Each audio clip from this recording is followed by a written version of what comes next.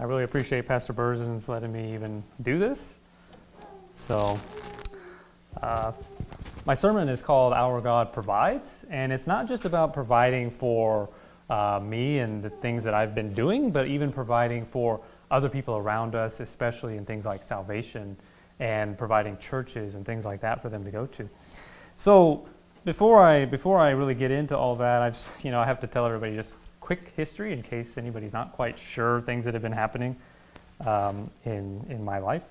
So most of you know I was engaged to Angelica Kim in January 2017, and she lives in Korea, and it was in February of that same year that I filed for what's called a K-1 visa, so that I would be able to basically bring her over here and marry her, right? So that's the whole goal, to marry her, right?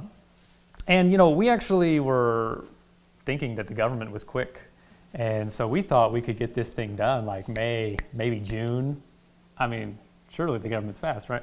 But it's a two-part process. The first part, you do a petition, okay, in order to petition for your fiance. The second part, the fiance, or they call him the beneficiary, applies for the actual visa. So the first part was finished very quickly in May on the 27th. Like, not fast at all. It was so slow. And the second step actually had to take place in Korea because we have to deal with the embassy and everything. It was going to include like a whole bunch of forms. I mean, I had to prepare a whole bunch of stuff here before I even went. Birth certificates, family certificates, police certificates. Not because she did anything wrong now, okay? They just require it. And also medical exams, which included vaccinations, and finally the interview at the embassy. Now, in order to even start that process, we had to get what they call a Packet 3 letter, all right? And that's basically from the embassy saying, okay, you can begin your application now. And usually for most people, that's a 2 to 3 week from the end of the petition approval until the time the fiance actually gets that, 2 to 3 weeks. So we're thinking, well, probably June 14th approximately, we can go to Korea and we'll have this paper and we can just start the process and we'll be done quickly, right? Well, it didn't exactly work out that way.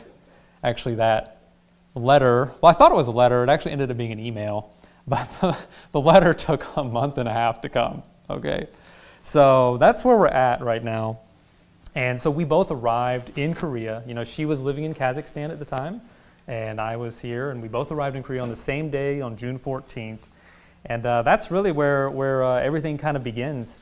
And before I start talking about how God provided in our marriage and providing for the place where we could be and any visas that were necessary, I want to talk about how God provided for a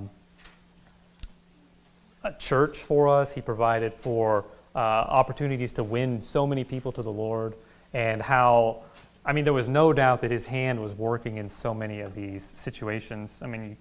It was just impossible to ignore his working. And the first thing I want to talk about is the soul winning. And so let me just read a couple of verses. I think everybody in here is a soul winner, but just to remind us, Proverbs chapter 11, verse 30 says, "The fruit of the righteous is a tree of life, and he that winneth souls is wise." And so just, if we want to be wise, then we're going to win souls. However, it's not just about being wise. There's actually a command that Jesus gave us in Mark chapter 16, verse 15. He said, "And he said unto them, Go ye into all the world, and preach the gospel to every creature." So, of course, while we were in Korea, this is something we wanted to do. We wanted to basically preach the gospel to as many people as we could. And, we came across 3 different locations, really, is what we focused on for the soul winning. One of them was mostly for foreigners. Well, we thought. We'll get to that in a minute. We thought it was going to be foreigners, okay? And this is a place called Itaewon, which is, if you know, Seoul is like this, and down to the south, you have this district in the area. It's called Itaewon. It's right near a U.S. military base. A lot of foreigners gather around there. A lot of strange foreigners, I might add. I nicknamed it Ipyeontaewon. Pyeontae means pervert. So, yeah, so you see some pretty weird things walking down the sidewalk. So, and then the other place was Yangju, which is north of Seoul, and this is where the church is that we were attending. The church is called Emmanuel Baptist Church, It was, the pastor is Barry Hoffman. Some of you might know him. I'm not sure if he still is, but he was supported by Faithful Word for a while as a missionary in Korea. He's a soul winner. The church is King James only. You know, it's a non-dispensational church. It's a good church. I mean, we may not agree on everything, but we can agree on the basics. And we can go out and preach the gospel together. And so it's about 18 miles from Seoul. And I think one of the things I really noticed in that church was that people were just excited. You know, they really loved their church. They loved when visitors come. Everybody's greeting. You know, they're sharing food with people. It's just the way it is there. And we even had people that would drive between 1 and 3 hours to get to this church every week. That's a long. I mean, I thought driving up here was long, but like 2 to 3 hours, that's a long ways. And they have toll roads, by the way, and probably $10 to $20 just to get to church one way. So, and also just to mention this, the preaching is in English and Korean. So there was a church that we had gone to originally where it was just in Korean, and Angelica had her laptop translating for me. She'd like type up and translate. That didn't work out I mean, it worked okay, but it was kind of hard. So yeah, we decided like this is a much better situation right here. So that's the second place where we were able to go soul winning, and the third place was just in daily life. And I think everybody was here at the beginning of this year when Pastor Berzins was doing these soul winning challenges. And we had one where it was, just you got to try to talk to one person every day. They can say, I don't want to talk to you, but you just got to try, at least one person. And, in my trip to Korea, there was not a day that went by where we did not have that chance. We had just regular acquaintances, people you see. And then the really common one that was really easy to do was taxi drivers, because, they really can't kick you out. The law says they have to take you, So, and really we only had 2 or 3 that would actually get angry and just like say, shut up or whatever, I don't want to hear this. Most of them either just didn't talk, they just let you talk and you're just talking to them, preaching the whole gospel, and they're listening, but they're just trying to ignore you, And then the other ones who were actually, would participate in the conversation, they were interested in hearing. And so, that was just an amazing opportunity because, I live in America, so I don't really use taxis, and I never even thought about that as a good opportunity. But the thing, of course, you have to fight in that is the flesh. Sometimes you're thinking, oh, not another taxi driver. He's not even going to say anything. But we just, try to do it anyways. So those were the locations that we were planning to go to, and we did go to. And let me just tell you about what we thought it was going to be like, okay? Because we had preconceived idea, Korea's like this or like that. Because Angelica had been able to do a little bit of soul winning in Korea previously. And what she found was that she didn't think the people were very receptive, okay? They didn't seem to really want to talk. But as I show you some of these things, you're going to see like that was wrong, totally wrong. And it's just like what we tend to do when we go to a certain place where it's like, oh, well, that city, they're just not going to listen. We know one person or we know one thing that happened there, and so we just judge the whole city by just a couple of people we know or something like that. We have to be very, very careful because every person has their own free will and they have their own thoughts and their own mind. So we have to give everybody the same kind of opportunity, not just judge them by their appearance. So.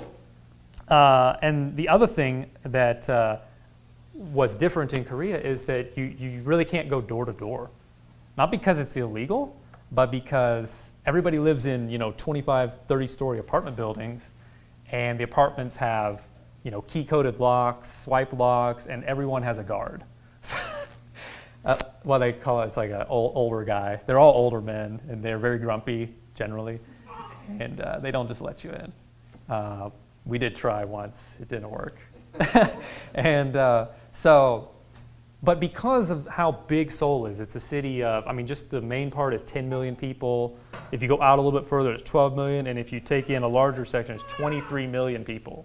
Okay? So there's people on the street. All right? Most people don't have vehicles. And so you can just meet people on the street, stop them, try to talk to them. And it's not like they're always in a rush and they won't stop and talk to you. So it was kind of a different way like that. Now, don't misunderstand me. We were not holding up signs saying repent or perish, okay? That's not what we were doing. We would just, just like you would at the door, try to hand people a church invitation and try to talk to them, right? So let me just tell you, I told you we had this preconceived idea about how it was going to be in Korea, and we really thought that the foreigners were going to be the ones who were going to listen when we preached the gospel to them. And so we went to Itaewon, and we're thinking, like, let's just talk to foreigners. We're pretty much ignoring the Koreans. Don't even bother to talk to them. They were not going to listen. Yeah, we didn't get anybody saved. Like, no one got saved that first time when we went out there. We talked to a few people, but we had no salvations. And so, that was kind of disappointing because, we were out there for like 2 or 3 hours. That's a long time to have no salvations.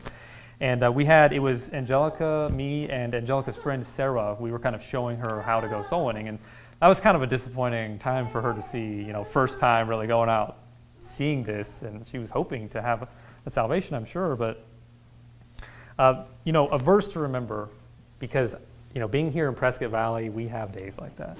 We have weeks like that, where people do not want to listen. We don't have salvations, right? But the Bible says in Psalm 126, verse 6, "He that goeth forth and weepeth, bearing precious seed, shall doubtless come again with rejoicing, bringing his sheaves with them." Amen. So it will happen. It just doesn't happen every day. The command is to preach the gospel.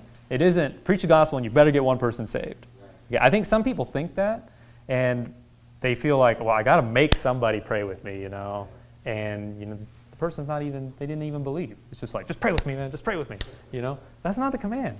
It's preach the gospel, and if they believe, that's the salvation right there. So that's what we had to remember. And, thankfully the very next day, we went to church, and we have soul winning between the services, and we had our first person saved, and it wasn't a foreigner, it was a Korean. Korean person got saved. Okay, so we're like, okay, maybe the Koreans are open to the gospel, maybe they will listen. And it was actually a 14-year-old boy, and you know what? He was sitting between his two friends who were actually kind of mocking him, and he still got saved. That's pretty amazing. Like, they got up and they were behind us trying to distract him, and this kid was just sitting up straight, just listening, and he was really attentive. I was very surprised at how attentive he was. He even was ignoring, his phone and things like that, which is very uncommon in Korea, by the way. A lot of people are just looking at their phones the whole time, So, very amazing, and we were very thankful for that. And we, the next time we were in Itaewon, we didn't just target the foreigners this time. We targeted multiple, anybody that we could, and we had another Korean saved who was 20 years old. So you can't say, well, you're just, looking at children, and they're just not smart enough to figure out that you're wrong. No, this is a 20-year-old, and he's definitely thinking for himself, and he got saved. And then we also, and this kind of shows you the diversity of soul, is that we had 3 Nigerians saved. Okay. And this was just in like a back sidewalk that goes between a main street and a bus station. And so the people just walking back and forth there. So it's a very diverse group of people, but it really just made us remember we have to give it to everybody. It's not just a certain group of people that we want to target. And I've heard many stories like that where some people have gone to target one group in a country as missionaries, and they realize, you know what, there's this other group. I need to preach to them too. I can't just target this group. We need to try to talk to everybody. And, during that time, and this is something I think we always have to be reminded of, in that particular time when we were preaching the gospel, we're on the street, right? It's not the door, and guess who came up and started disputing? An atheist. And no just seeking atheist comes up and starts disputing with you. These are militant people who, as we read in Psalm 14:1, the Bible says, "The fool has said in his heart, there is no God. They are corrupt. They have done abominable works. There is none that doeth good." This is the kind of guy that I was dealing with. He just started walking up, because I'm speaking to a man who was actually, I believe, saved, and trying to help him with some other things, give him some other doctrines and stuff. And this atheist just begins to attack, and he's blaspheming Jesus, and asking just ridiculous questions that have obvious answers if you believe the Bible even a little bit. But I want to encourage you with these two verses in 1 Corinthians 1:14, that when you run into people like this, just remember these verses. But the natural man receiveth not the things of the Spirit of God, for they are foolishness unto him, neither can he know them, because they are spiritually discerned.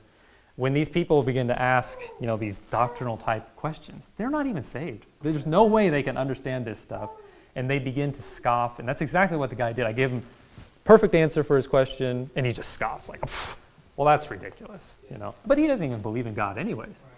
And so, as Titus 3:10 through 11 says, a man that is an heretic after the first and second admonition reject, knowing that he that is such is subverted and sinneth, being condemned of himself. So we don't want to spend a lot of time just arguing with these people, right? Give them a couple of answers and try to move on. And basically the way I got rid of the guy was to say, look, one day you're going to bow your knee before the Lord Jesus Christ, and you're going to declare that Jesus Christ is Lord to the glory of God the Father. And he's like, that's never going to happen. So he'll remember that one day, He's going to remember that I told him that when he does bow his knee to the Lord. And as sad as that is, I hope he gets saved one day, but right now he's not at all open. Now, so that's, was our major introduction to soul winning. But the next thing I want to share with you is really showing how God was working to bring two particular people so that they would be saved. Okay, and this was just an amazing story. Let me first tell you how they got saved, and then I'll tell you the backstory behind it that we found out.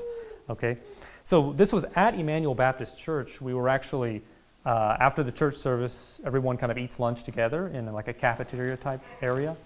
And generally, Angelica and I would sit across from each other so we could talk, right? But that day, for some reason, we were sitting next to each other. And then this lady from the church brought two approximately, freshman-aged, college-age girls and sat right in front of us. Well, Angelica began to speak to them in Korean, and she found out right away that neither one was saved. But she didn't share that with me. And so the girl across from me spoke English because she grew up in Los Angeles for several years. And this girl, her English was okay, but it wasn't good enough for me to be able to give the gospel to her. So Angelica's preaching the gospel in Korean to this girl. And her name was Yerin, by the way. And this girl's name was Lynn, the one in front of me. And as I didn't know that Lynn was not saved, I actually assumed that she was a church member who brought her friend to hear the gospel. I don't know why I assumed that, but that was my assumption. So I began to speak to her, as though she was saved. And I kind of made some small talk and asked her, what she was planning on doing. Was she going to be going to university or something like that? And she said, yeah, I'm thinking about majoring in psychiatry because I want to help people. And I thought to myself, well, that's kind of a weird thing to be majoring in as a Christian. Most Christians aren't going to major in that. But I thought, well, maybe she, let me just help her out a little bit, maybe take her mind off that. So I said, well, as a Christian, there's going to be a lot of professors that are going to try to dissuade you from Christianity in that thing. And your book is not going to give any credence to the Bible. It's going to downplay the Bible. It's not going to say there's anything spiritual going on. And so I said, you need to make sure, if you're really going to do this, you need to be really strong in what you believe, because you are going to get fooled by these professors if you're not. You're just going to, yes, sir, that's what I should believe, So I asked her, would you be able to stand up to your professor if he started criticizing the Bible and say, I don't believe it, you're wrong. The Bible's right and you're wrong. She said, oh, I could never do that. Because she was more introverted in some ways. And so, again, I'm still thinking she's a Christian, right? So I said, well, there's one thing that really helped me to, overcome a lot of my problems with speaking to people and speaking in front of strangers and things like that, and that is to start soul winning. And so I encourage her, the church here does soul winning. If you come out, you don't have to start hard. You can actually just literally hand an invitation to somebody at the church and say, hey, we'd love to have you come to church. If that's all you feel like you can do at that time, that's fine. And she's like, I don't know if I could do that. That'd be really hard. Not even talking about talking to somebody, right? Just hand an invitation and say, hey, we'd love to have you at church. Okay, so that kind of shows you where she was really at in terms of her confidence. And so I just told her, kind of told her my story and how that worked for me. And in telling her my story with that, she all of a sudden said, I'm not actually sure if I'm going to heaven. And I'm like, whoa, what? I'm thinking this girl was saved the whole time. So it's like, well, the Bible says you can know and it's not hard. Let me show you. So I reached around and grabbed my Bible, and I began to preach to her the gospel. And I mean, it turns out that like she didn't understand even the concepts of eternal damnation.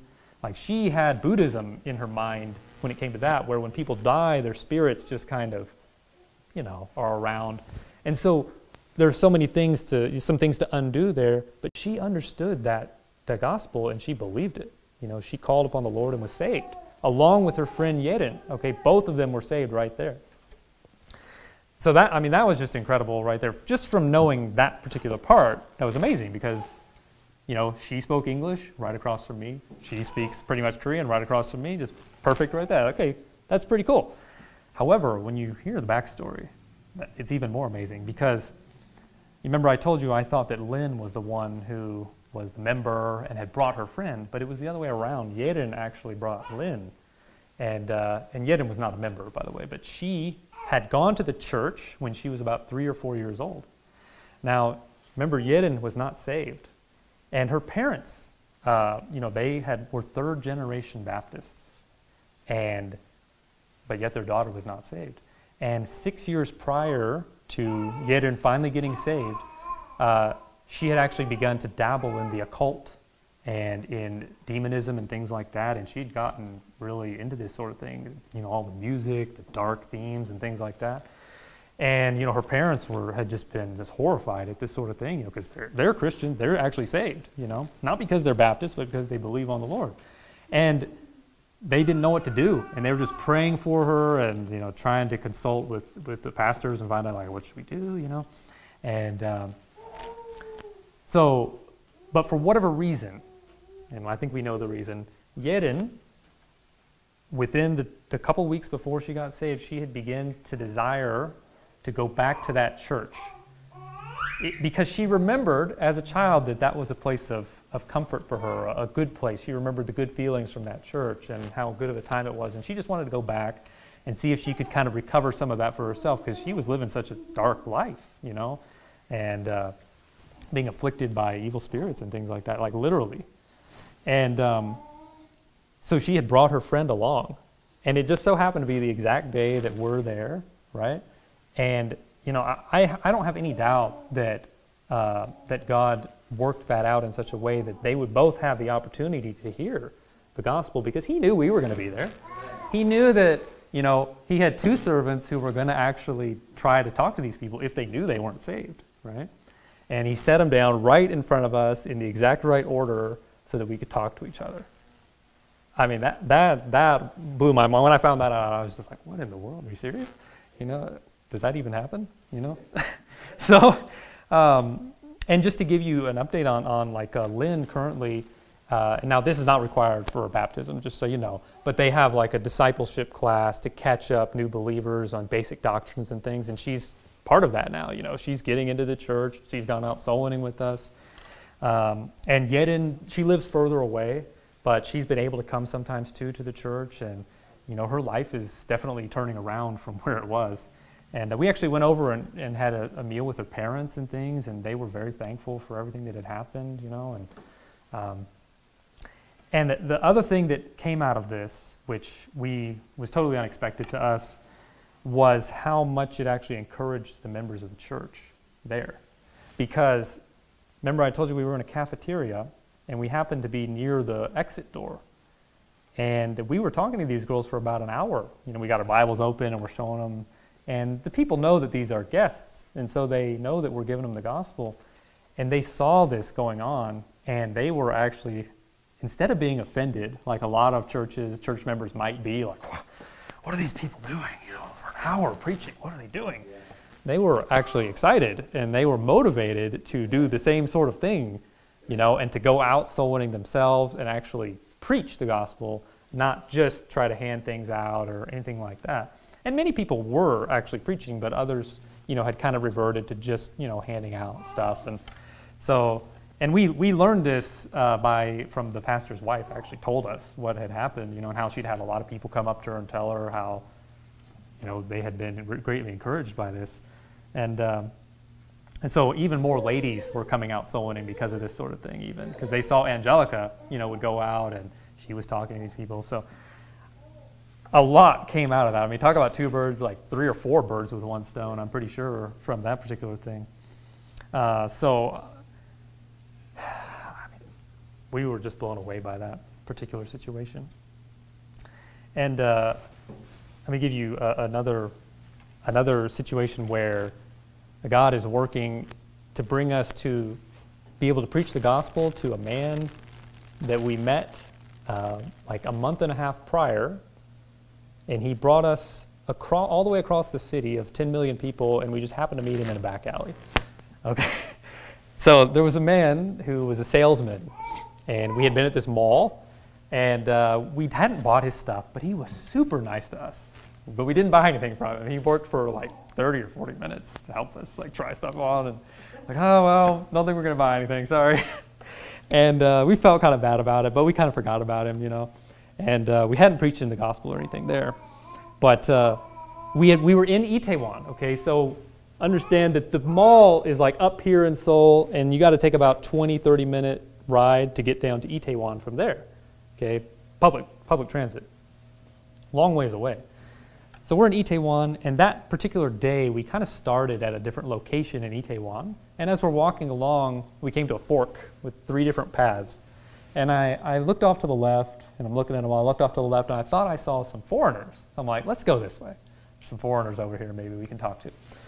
And so we went that way, and it was all Koreans. And none of them actually would listen to us that particular time. So we kept walking. We get to the end of the road, and we're about to go turn right. And I turn around and see Angelica, and looking for Angelica, and I see this guy who looks familiar. You know, I'm like, who is this guy? I know this guy. And Angelica looks at him, and she knows instantly, you know, because she's smarter than I am. And she's like, oh, this is the guy. And he recognized us, too. So that was another interesting thing. Like, he recognized us. And I guess he would after 40 minutes, and they didn't buy your stuff. He'd be like, oh, I know those people. Wasted my time. So he offered to buy us coffee and tea.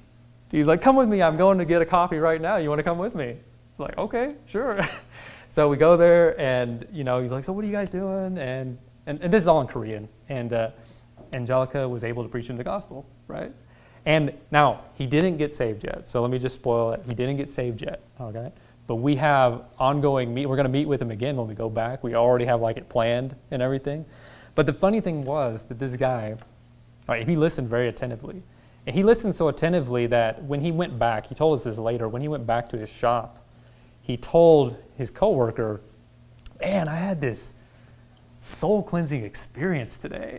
Like, I'm not exactly sure what that means. I don't know. Maybe he did understand. Maybe he got saved. I don't know. My guess is that he was enlightened to understand, you know, what happened and or what we were saying. And though he hasn't yet decided, you know, he's close. And the funny thing was that this guy really didn't have a religion, but he claimed to be a Catholic because his great aunt was a nun. Therefore, he's Catholic. So, like, okay, that's kind of weird. Like, there's no, like, I don't think your family tree works on that one. So, yeah, it was kind of weird. But I mean, this man, you know, we have another opportunity to give him the gospel, and he's very open to us. I don't know why, but he's just very open and very friendly towards us and willing to listen to the things we have to say. So, and just real quickly, let me just say that we had, 6 other Koreans saved through August 27th of that time period. More Koreans, and some of them that were up at the church, and another one was in Itaewon area. And during that time, as far as I know, we didn't have any foreigners saved. You know, just Koreans again. You know, more Koreans. What in the world? You know, what's up with all these Koreans? You know, so, but we were very thankful for that. And while some people may scoff, you know, 4 of them were probably about the age of 10. You know, 9 or 10. And I have no doubt that they got saved. I know some people doubt that, but you know, there's a lot of children that tend to walk around these apartment complexes. And their parents are just, you know, watching TV or whatever inside. So they apparently don't care that they're out here, so let's talk to them, you know. And a lot of times the kids are open and willing to listen. It's almost like, well, I'm not sure if I would hear that. I'm not sure how to compare it to here, but sometimes like Hispanic families are very open to allowing their kids to hear. And it sometimes seems to be like that, sort of, in Korea. And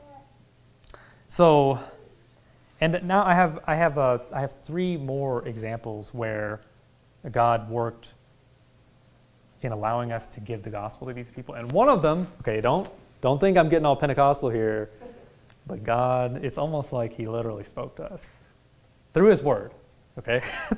But it was almost like he was right there speaking to us, okay? So that's, let me tell you this one.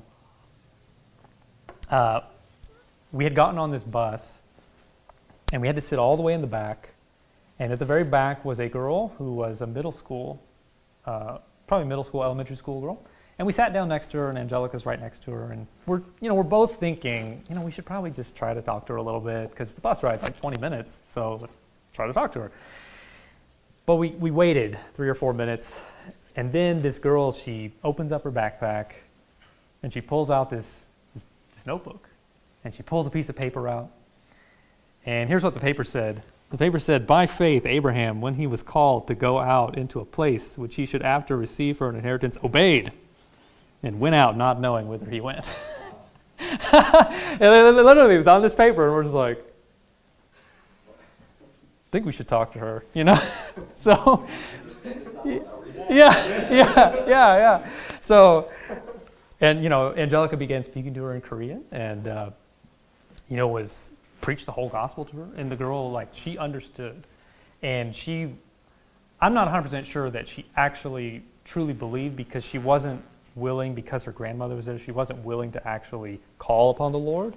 However, Angelica was very careful, to explain to her, if you truly believe on the Lord, you ought to call upon him and tell him what you believe, Of course, he knows your heart, and he knows what you believe, but, ideally, we want her to call upon the Lord. So though we don't count her for sure as saved, I mean, that was just like the weirdest situation ever, and she was very open, and just the weird things that God put in our path, these are just day-to-day things. I mean, we were not even attempting to go soul winning at that time. It's just not even an attempt. So, it's a real encouragement. I hope it's an encouragement to all of us here to just be aware, of what's going on around us, and to not be too busy. And of course, there it was easier because you're riding the bus anyways. You got to wait 20 minutes. What are you going to do? So, and I just have 2 more. So after I finish these two examples, I'm going to tell you about what happened with our marriage situation and how God provided in that. So the next one was that we wanted to take basically pre-wedding traditional Korean clothing pictures, okay, at a palace, like a Korean king palace, dress up like a queen and a king. Of course, it's kind of weird because I'm basically a foreigner, so, I don't look like a Korean guy. But anyways, so usually when you do this, you get a lady, they term her a hanbok lady. Hanbok means Korean clothing. And what she does is she comes along with you, and she basically makes sure the clothing is nice and not wrinkled, everything's turned correctly. And so we at the last minute, we found this lady to go with us. And we were thinking, we really want to give her the gospel, and but we couldn't really do it during the photography because you got a 3-hour time period, and you can't really just be wasting the, I'm not say wasting the time, that's a bad term. You want to have a better time period to do it in, where she's going to be focused, okay? So what I told Angelica was, let's offer her dinner afterward. We'll buy her lunch. She can come eat with us. And so she was gladly accepted that because it was like 3 o'clock and we hadn't eaten lunch yet. So everybody was hungry. And so she came with us. It took us 4 times to find the right restaurant. And it was the perfect place. Quiet and no music, which just never happens in Korea. Sometimes they have like the worst music playing because I don't think they understand the lyrics because it's in English. And it's terrible. It's awful music. Stuff you would censor usually here. But anyways, so it's very quiet. And after we had eaten, Angelica began to preach the gospel to her. And this lady, she was 50 years old. And if you know anything about Korean culture, a lot of times people, the older they get, the less likely they are in that particular culture to accept anything a young person says. And that can happen here too, but especially there's often a matter of pride, thinking that like, oh, who are you, you know? And there's a lot of respect for elder people as well in many cases. So many times young people don't even try, you know, to talk. They're afraid to talk to the elder, you know. And so, but this lady was very open, and she had gone to a Presbyterian church, but she did not know, you know, the way to heaven. And so we preached her the gospel, and like right there in that restaurant, she received the Lord as her Savior, right there. And not only did she hear the gospel, there was nobody else in the restaurant as a customer except about 4 women who worked in the restaurant, and they were just like shelling vegetables and cutting stuff, and it was like quiet. I'm pretty sure they heard every single thing that was said. So, you know, they also got to hear the gospel, just ambient noise for them to listen to what, you know, was being said. And, you know, that lady, she was extremely grateful and happy to know that she was saved at that time. We were able to give her a good Bible. And I think there was another book that we were able to give her as well. We will probably meet her, you know, obviously we'll meet her in heaven one day, but we plan to probably talk to her again sometime when we're over there and see how things are going with her, because she actually shared things about her family with us. You know, she became open to sharing things with us, and she was just very thankful for everything that she had received right there. And now the last story here. I know I'm telling you a lot of stories. I'm sorry. There's just so many things that have happened, and this was I call it the Yongjin story.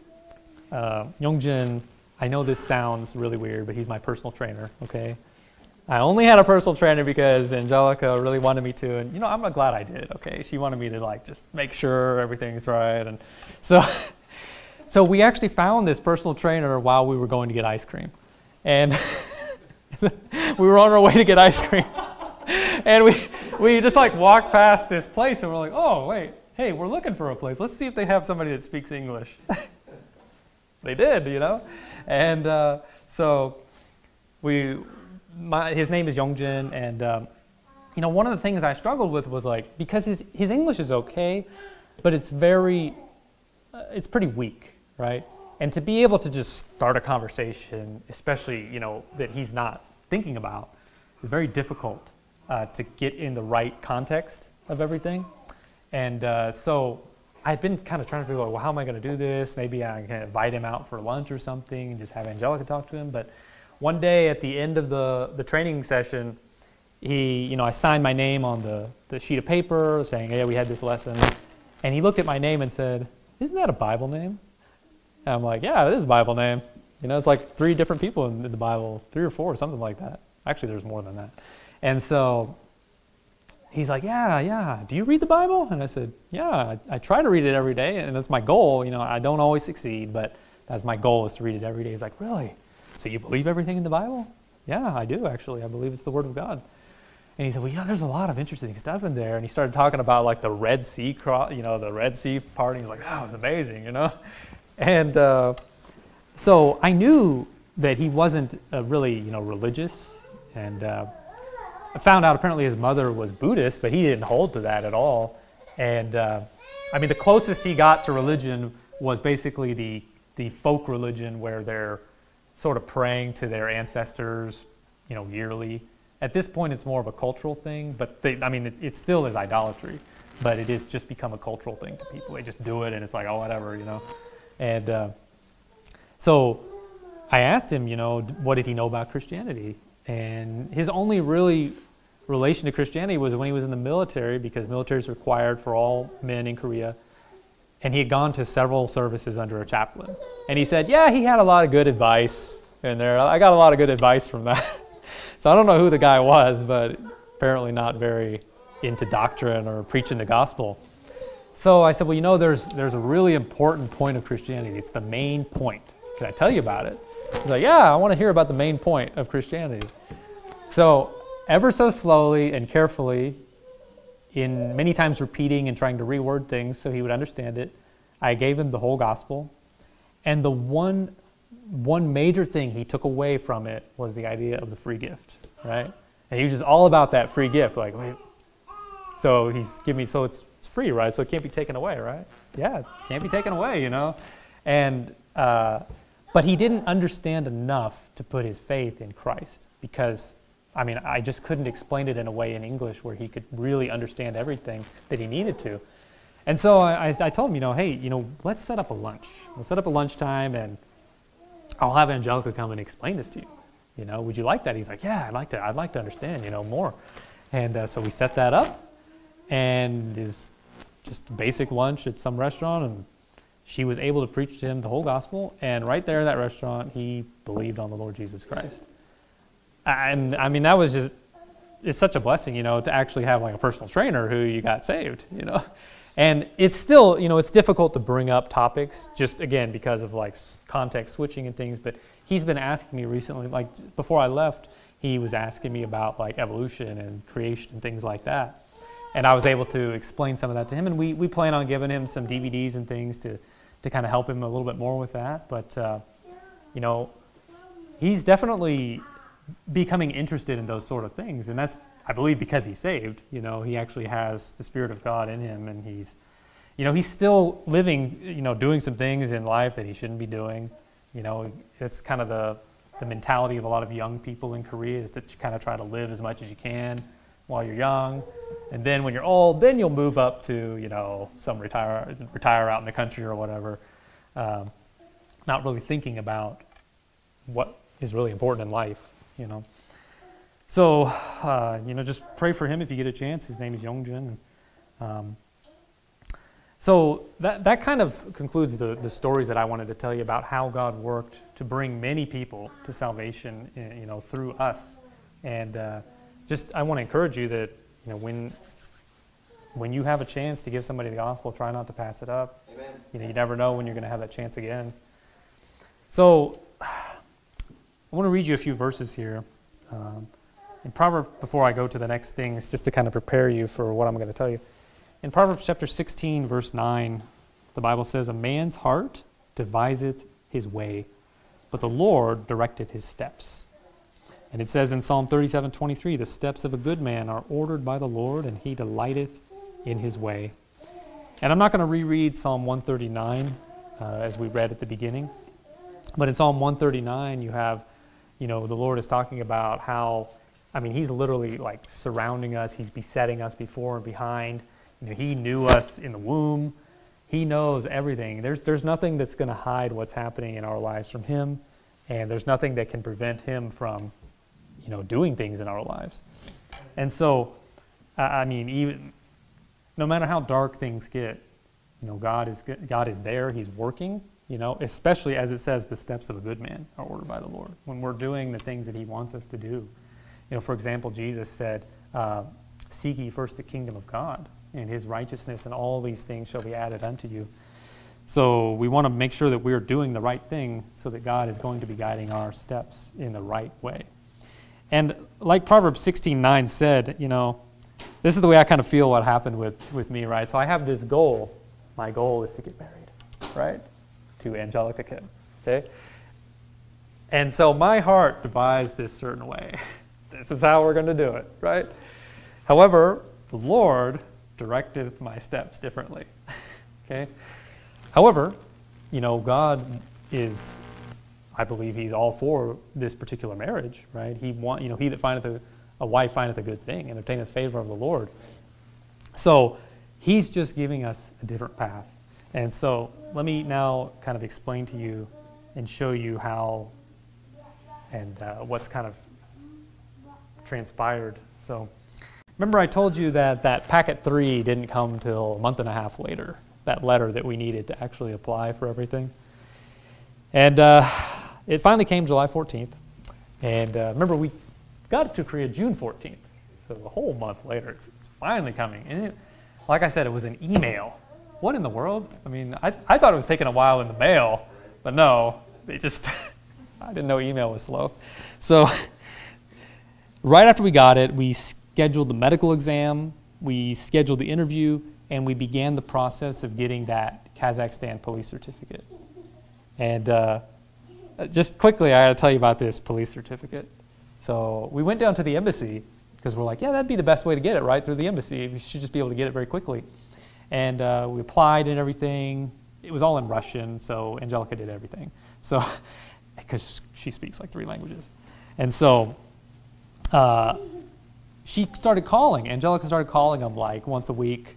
And after like the 2nd week, the lady at the embassy said, look, it's not coming for 4 to 8 months. Why do you keep calling me? And we were like, whoa, what? Wait, say that again. 4 to 8 what? Months, you know? And she said, yeah, I told you guys it was going to take that long. And we're like, no, you didn't say it was going to take 4 to 8 months, because if we'd heard that, we would have never tried to do it this way, right? Apparently, I read it, and it goes like, I mean, it's the most ridiculous pathway to get a request to who it needs to go. It goes through like every ministry of the government to finally get to the one that you want it to go to. And then it goes back the same way to get to the embassy. It was ridiculous. So needless to say, we tried a different way. We basically got her family in Kazakhstan to try to get that for us. And even that took forever. So, I mean, just crazy things that just slow everything down. And, you know, at the time we're thinking, what is wrong with this? You know, this takes forever. What's going on? But, you know, we didn't see where our steps were being directed. So on July 24th, you know, 10 days later, we did the medical exam, okay? Now, this is something we were worried about. I think I had requested prayer for this. I don't know if this is in the bulletin or if I just mentioned it to certain people, but a problem that we found was the vaccinations. And, you know, for a while we thought Angelica had everything, but we were worried because by this time in our lives, you know, neither of us believed that vaccines are something you should do. We believe, you know, you're polluting your body, the temple of the Lord, and you know, we should keep ourselves pure, and there's so many impure things, even baby parts in these vaccines. It's just wicked things. And think about the people behind them, you know, behind these vaccines. And so, you know, we had no question that we weren't going to take these. But what we found out is that if you don't take it, you have to put in a waiver that could add 4 months onto the process as they adjudicate your waiver. Like, is this for real? Do you really believe this? You know, as though they can look down and say, do you really believe this? I don't know. Remember, only God can see the heart, right? So,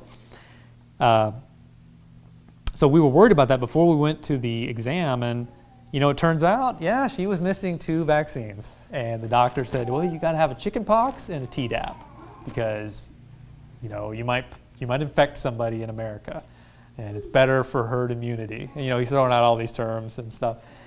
So we said, well, you know, we are going to file for religious exemption. He said, oh, okay. Are you guys Jehovah's Witnesses? And we're like, no, we're not. We actually go to a Baptist church. He's like, really? That's interesting. Okay. Huh. He couldn't figure that out, you know. I was like, oh, what in the world?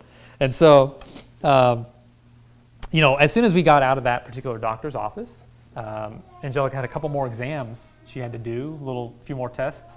And so I'm just kind of waiting for her to finish. And that doctor comes out, and he comes over and starts talking to me, you know, and he has really good English. And so we're able to talk very well. And he's like, yeah, you know, I kind of wish I had a religious conviction about this stuff because I hate getting these vaccines all the time. Every 5 years, he's got to get an MMR vaccine. And that's one of the really bad ones, right, the MMR. So, and I think there's a few more because he's a doctor. And they don't allow philosophical convictions, apparently, in Korea. It has to be a religious conviction.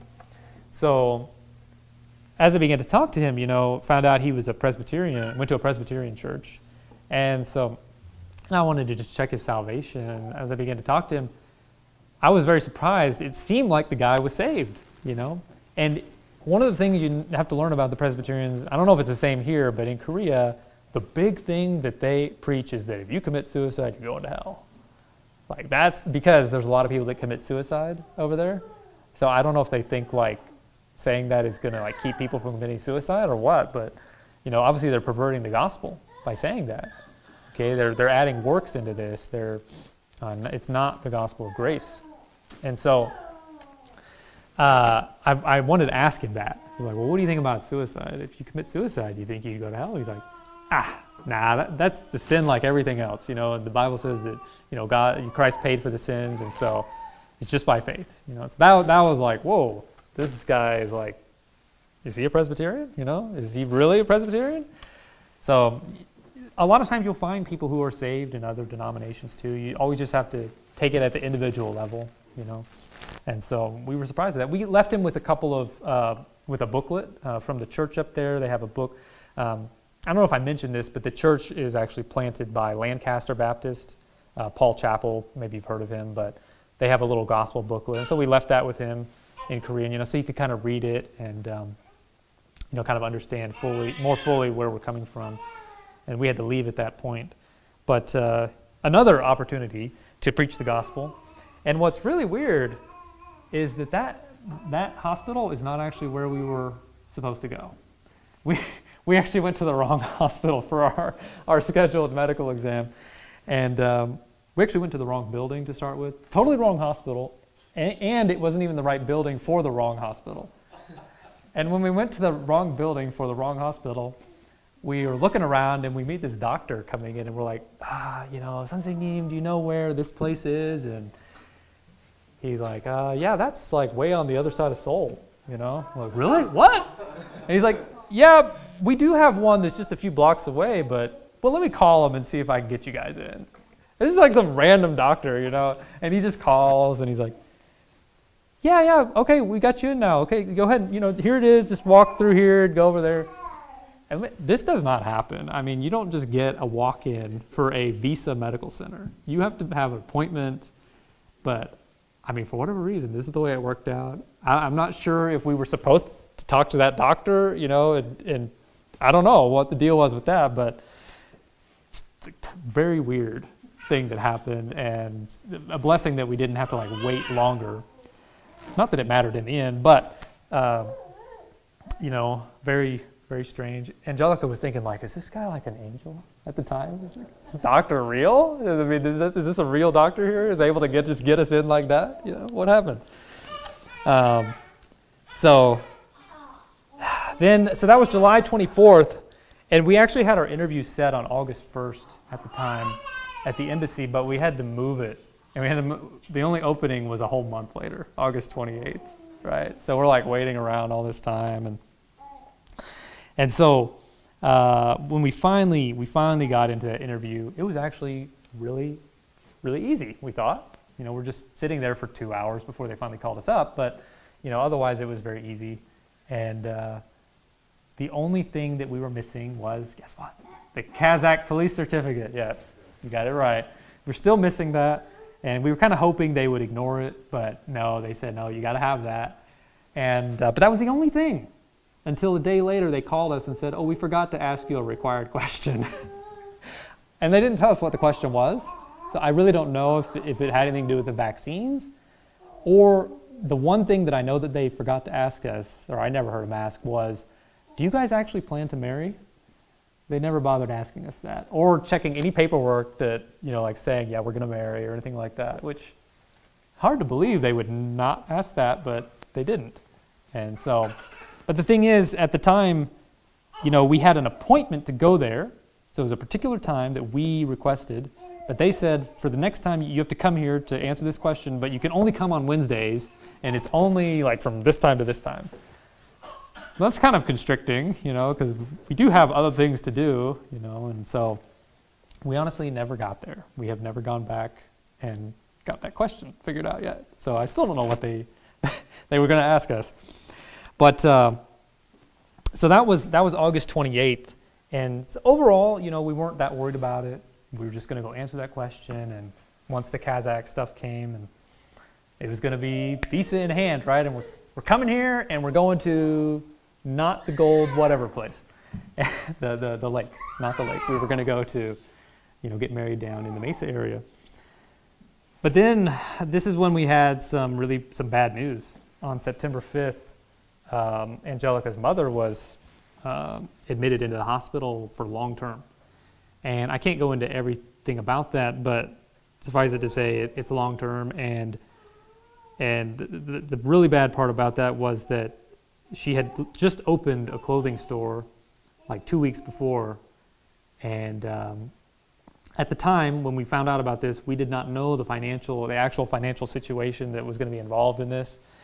But 3 days later, after Angelica and her sister and one of her mom's friends examined like the books and things, they realized that first of all, that lease was a 2-year lease, and that the total owed was something like $60,000.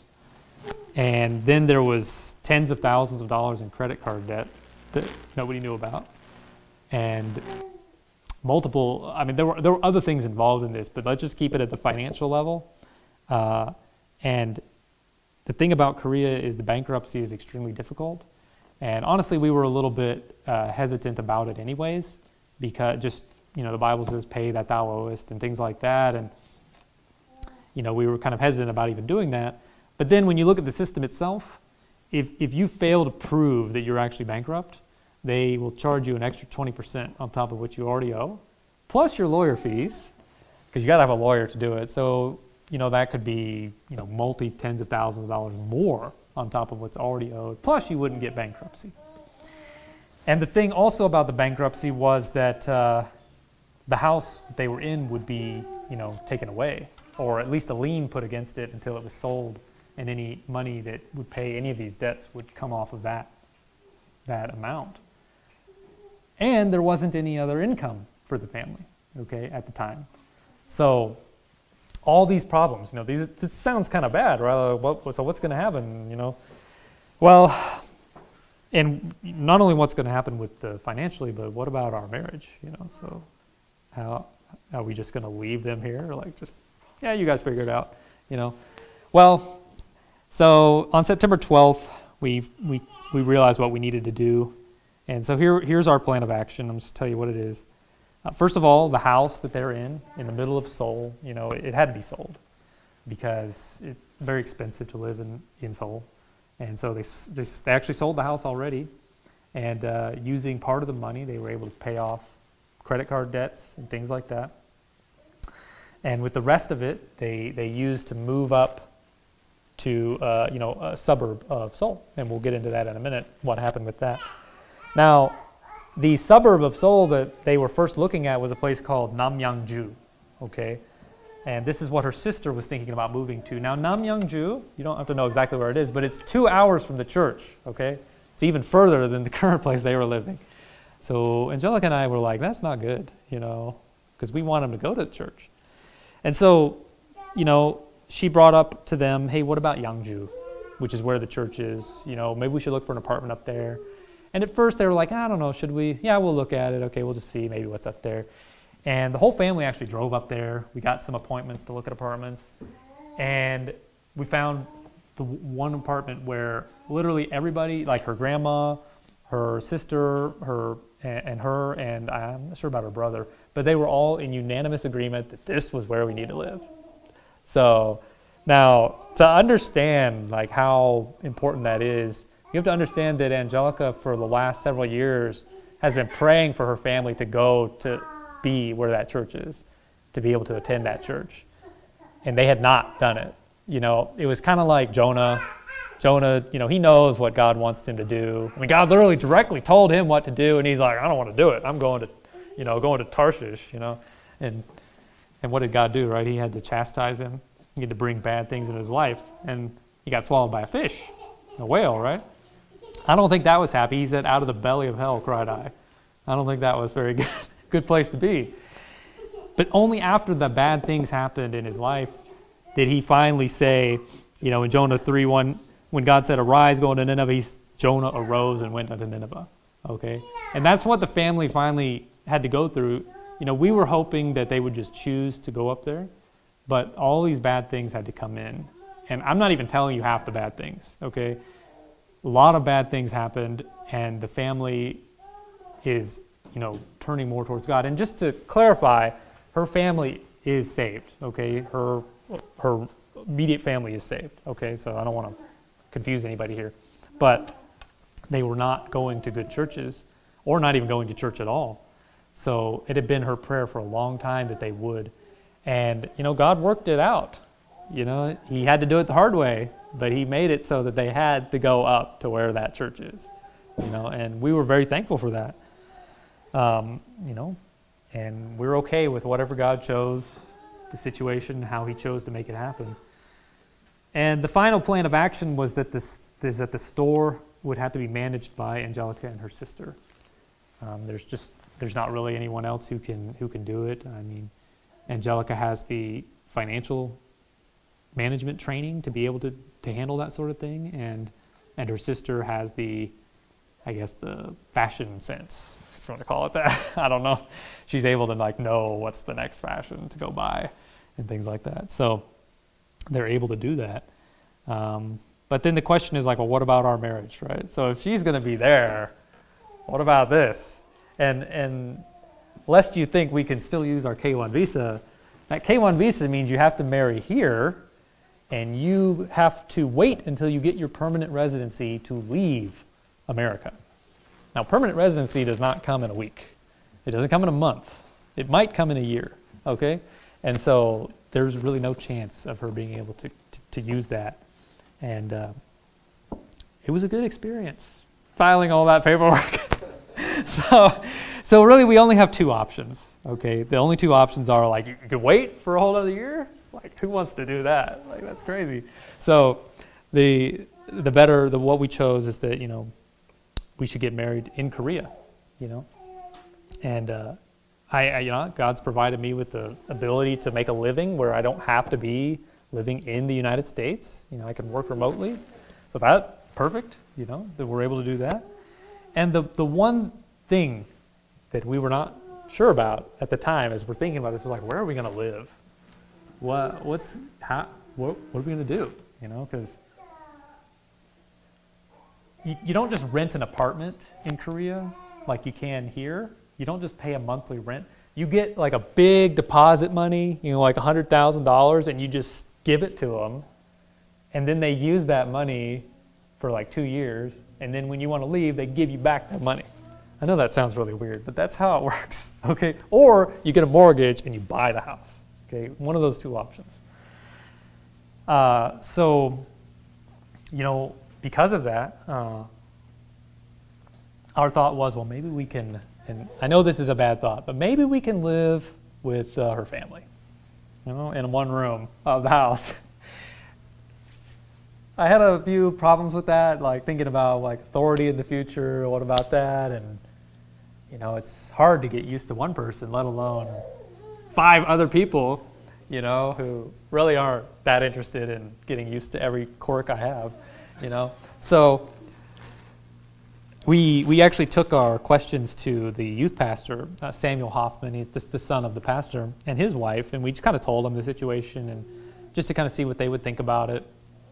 And when he found out, at first he thought it was just 2 other people, and he's like, yeah, you could probably do that with just like a mom and grandma or something like that, and might be okay. And then we found out there were 5 people going to live in the house besides us. He's like, that's crazy. You don't want to do that. That's really bad idea. For the first year of marriage, what are you thinking, And then he said, but you know what? There's a missionary named Mr. Lemon. He's got a big family. He's got 7 kids. And 2 of his kids are going to be coming back to the U.S. And they're going to be, I think, going to university or something. And then he's coming back on basically deputation. I don't know if you guys are familiar with that, but you basically go to different churches and you explain to them, basically churches that are already supporting you as a missionary. And so he was coming back, and he's going to be here for about a year and a half. And he has a house in Korea, and he was looking for somebody to take care of his house. Okay, but he hadn't found anybody yet, according to Sam. And so I texted Mr. Lemon right away, like within an hour of hearing that. I texted him like, hey, this is our situation. Do you think we could stay in your house? And so he brings us over, like a week later. He brings us over and he's showing us the house, and just like we're already going to stay there. Like he's just showing us around, and this is an amazing house. Okay, and I'll just read it now. The Bible says, now unto him that is able to do exceeding abundantly above all that we ask or think. Okay? This house is in the countryside, all right? It's 4 bedrooms, it's 2 bathrooms, it's a big house. It's got a solar panel, it's got a 450-foot well, we're prepared for North Korea. It's got fruit trees, of all different kinds around the yard. I mean, it's just like an amazing place that we never, ever thought we would ever have in that place. Never even thought about it. And yet, God knew everything that was going to happen, and he was actually preparing this the whole time, I believe. Everything was prepared. He knew what was going to happen. And so, Mr. Lemon, he was very happy to have us stay there, And honestly, if I knew how to drive a manual transmission, I would even have a car. I wouldn't even have to buy a car because he has a manual Jeep. But he's like, yeah, probably Korea's not a good place to learn how to drive a manual because there's a lot of hills and things. It's just very difficult. So probably won't have a car from him, just to use. But it's just a really great blessing. I mean, the house is like 15 minutes from the church, super close to the church. And as far as I know, I mean, we don't even have to pay to stay there. It's just like he just wants us to maintain the house, just be there and maintain it. And we were just blown away by that. When we found out that he was willing to let us do that, it was just like, what in the world? What did we do, to have any of this, happen for us? So. That's kind of that's the situation where we're at right now. I'm going to be going back this next Sunday in the evening. I'll be flying back, and our wedding will be November 18th. You guys are invited. You coming? Come on, guys. It's just a short trip, so it's only like 15-hour plane ride. Babies do really well on 15-hour plane rides. Especially that many, right? Like all the kids. Yeah. So, anyways, if you guys can come, we're going to be recording things, so we'll have video and stuff. If you're interested in watching, people are like, yeah, watch my wedding. Okay, yeah. So that's what has been going on, and just in summary, I just want to say, I know maybe you're a bit overwhelmed with the things I've even said. It's too much stuff, but. Just thinking about the things I've said, every step, God was aware. He provided everything that we needed when we needed it. We didn't have anything before we needed it, but He provided it when we needed it. It was dark before us. We're just like walking along, like, where are we going? But He knew what we needed, and so let me just read you two passages of Scripture. Romans chapter 8, verses 26 through 28. It says, likewise, the Spirit also helpeth our infirmities, for we know not what we should pray for as we ought. But the Spirit itself maketh intercession for us with groanings which cannot be uttered. And he that searcheth the hearts knoweth what is the mind of the Spirit, because he maketh intercession for the saints according to the will of God. Right? According to the will of God. And we know that all things work together for good to them that love God, to them who are the called according to his purpose. And when I read that verse, I think how many times we prayed for our visa to come in, quickly, and so we could get back to America, get married, and we didn't know what we were praying for. We didn't know according to the will of God, but the Spirit knew, and He knew what to pray according to the will of God, right? And everything worked out really well according to what He prayed. So, and then the last verse I will read is Ephesians chapter 3, verses 20 through 21. Now unto Him that is able to do exceeding abundantly above all that we ask or think, according to the power that worketh in us, unto Him be glory in the church by Christ Jesus, throughout all ages, world without end. Amen. And so let's just close in prayer. Dear Lord, I just thank you so much for the provision that you've made in my life, and I pray that you would show yourself in that way to everybody here, and that you would just work in their lives. And I thank you for blessing us. I pray that we would continue to preach the gospel as we can, and help us not to be fearful or anything like that, but to make known your word. Thank you for allowing us to come and gather here today. And in Jesus' name I pray, amen.